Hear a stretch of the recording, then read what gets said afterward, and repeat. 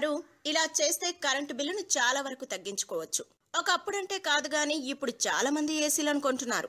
మారిన ఆర్థిక స్థితిగతులే అందుకు కారణం. కానీ చాలా మంది ఏసీలను వాడడంలో సరైన జాగ్రత్తలు పాటించడం లేదు. దీంతో ఏసీ వల్ల కరెంటు బిల్లు వేలకు వేలు వస్తుంది.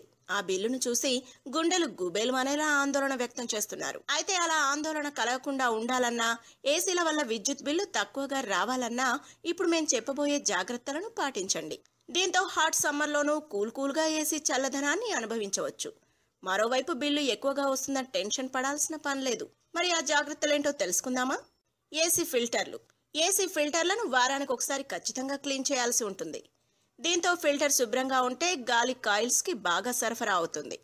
ఈ క్రమంలో గది చాలా త్వరగా చల్లబడుతుంది. దీనివల్ల కొంతవరకు విద్యుత్తును ఆదా చేయవచ్చు. ఉష్ణోగ్రత. ఏసీ ఉష్ణోగ్రతను 25 నుంచి 27 డిగ్రీల మధ్య సెట్ చేసుకోవాలి. దీంతో గది చల్లబడ్డమే కాదు, కరెంటు కూడా తక్కువ ఖర్చు అవుతుంది. ఫలితంగా బిల్లు కూడా తక్కువగా వస్తుంది.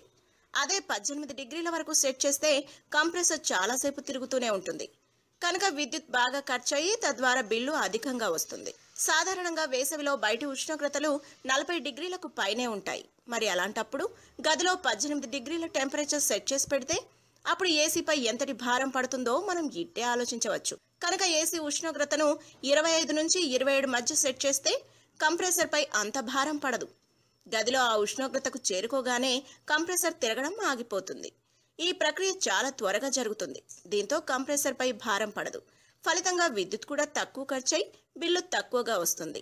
ఏసీ ఉన్న గది త్వరగా చల్లబడాలంటే అందుకు అనేక అంశాలు పరిశీలించాల్సి ఉంటుంది.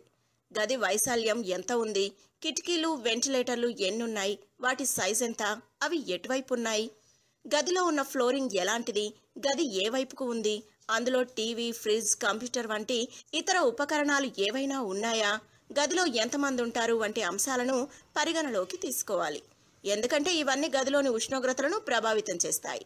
కాబట్టి వీటిని అనుసరించి ఏసీని తీసుకోవాల్సి ఉంటుంది. తద్వారా మనం ఆశించిన చల్లదనం పొందవచ్చు. చాలా మంది ఏసీని వేసి దాంతోపాటు గదిలో ఉండే సీలింగ్ ఫ్యాన్ను కూడా ఆన్ చేస్తారు. దీనివల్ల ఏసీ గదంతా విస్తరిస్తుందని, చల్లగా ఉంటుందని అనుకుంటారు. అయితే అది కరెక్టే. కానీ సీలింగ్ ఫ్యాన్ వేయడం వల్ల గదిపై నుంచి కిందకు వేడిగాలి వ్యాపిస్తోంది. దీంతో గది త్వరగా చల్లబడదు. ఫలితంగా కంప్రెసర్పై భారం పడి విద్యుత్ ఎక్కువ ఖర్చై బిల్లు ఎక్కువగా వస్తుంది. దీనికి తోడు సీలింగ్ ఫ్యాన్ వల్ల దుమ్ము ఎక్కువగా ఏసీలోకి చేరుతుంది. ఫలితంగా ఫిల్టర్లు త్వరగా పాడవుతాయి. కనుక సీలింగ్ ఫ్యాన్లను వేయకూడదు. అవసరం అనుకుంటే టేబుల్ ఫ్యాన్ను తెచ్చుకొని ఒక పాయింట్లో పెట్టి కొంతసేపు అయ్యాక దాన్ని ఆఫ్ చేయడం బెటర్. దీంతో విద్యుత్ బిల్లు అధికంగా రాదు. కొందరు ఏసీని వేసి గదిలో చల్లగా అయ్యాక దాన్ని ఆఫ్ చేస్తారు. మళ్ళీ వేడి అనిపించినప్పుడు ఏసీ వేస్తారు. అయితే ఇలా చేయకూడదు. ఎందుకంటే వెంటనే అలా ఏసీని ఆన్ ఆఫ్ చేస్తే కంప్రెసర్పై భారం పడుతుంది. ఫలితంగా విద్యుత్ వినియోగం ఎక్కువై బిల్లు ఎక్కువగా వస్తుంది. కనుక అలా చేయకూడదు. నేటి తరుణంలో వస్తున్న ఏసీల్లో ఆటోమేటిక్ ఆన్ ఆఫ్ ఫీచర్ ఉంటుంది. దీనివల్ల ఏసీ నిర్దిష్ట ఉష్ణోగ్రతకు చేరుకోగానే వెంటనే ఆఫ్ అవుతుంది.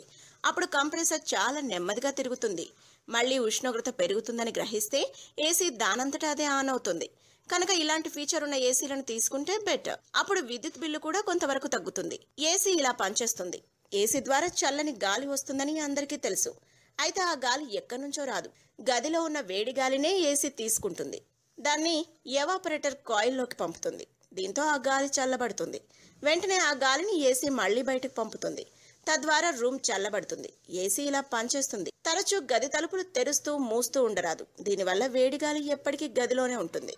అలాంటప్పుడు ఏసీ ఆగకుండా పనిచేయాల్సి వస్తుంది. ఫలితంగా బిల్లు కూడా అధికంగా వస్తుంది. విండో ఏసీ కన్నా స్ప్లిట్ ఏసీ బెటర్. ఎందుకంటే స్ప్లిట్ ఏసీని గదిలో పైన ఫిట్ చేస్తారు. అక్కడి నుంచి కిందకొచ్చే వేడి గాలి త్వరగా చల్లబడుతుంది. కనుక స్ప్లిట్ ఏసీయే బెటర్. స్టార్ రేటింగ్ ఎక్కువగా ఉన్న ఏసీనే కొనే ప్రయత్నం చేయండి. ఎందుకంటే స్టార్ రేటింగ్ ఎంత ఎక్కువ ఉంటే అవి అంత తక్కువగా విద్యుత్తును వాడుకుంటాయి. కనుక సాధారణంగా 5 స్టార్ రేటింగ్ ఉన్న ఏసీలు ఒక టన్నుకు గాను 930 నుంచి 980 యూనిట్ల వరకు విద్యుత్తును వాడుకుంటాయి. లోపల ఉన్న ఏసీకి బయట ఉన్న కంప్రెసర్కు మధ్య తక్కువ దూరం ఉండేలా చూసుకోవాలి. అదేవిధంగా 2 యూనిట్ల మధ్య ట్యూబ్ల ఫిట్టింగ్ సరిగ్గా ఉందో లేదో ఎప్పటికప్పుడు చెక్ చేసుకోవాలి. ఏసీని గదిలో ఏదైనా ఒక గోడకు మధ్యలో పెట్టుకోవాలి. ఒక చివరగా ఉంచరాదు. ఉదాహరణకు 12x18 సైజు ఉన్న గది ఉందనుకుంటే అందులో పొడవైన గోడ 18 కనుక దాని మధ్యలో ఏసీ పెట్టాలి.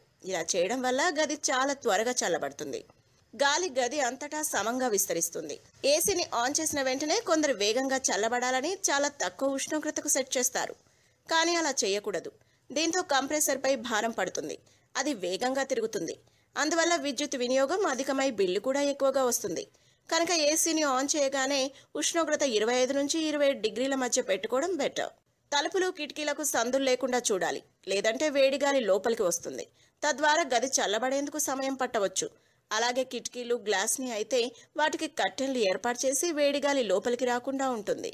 గదిలో సీలింగ్కు ఫాల్ సీలింగ్ కోటింగ్ వేయడం వల్ల కొంత చల్లదనం ఆటోమేటిక్గా వస్తుంది. దీంతో ఏసీపై భారం పడదు. గదిపైన మరో గది లేకపోతే చల్లదనాన్నిచ్చే కూల్ సిమెంట్ కోటింగ్ వేయాలి. దీంతో గదిలోకి వేడి ప్రవేశించకుండా ఉండి ఏసీ వినియోగం తగ్గుతుంది. గదికి అవసరమున్న పరిమాణం కన్నా కొద్దిగా ఎక్కువ పరిమాణం ఉన్న ఏసీని కొంటే మంచిది. అంటే ఉదాహరణకు మీ గది సరిగ్గా 1 టన్ను ఏసీ సరిపోతుంది అనుకుంటే 1.5 టన్ను ఉన్న ఏసీ తీసుకుంటే బెటర్. దీనికి 26 డిగ్రీలకు టెంపరేచర్ను సెట్ చేసుకుంటే త్వరగా చల్లదనం పొందవచ్చు. If you like the video, please like us and subscribe Tollywood Nagar.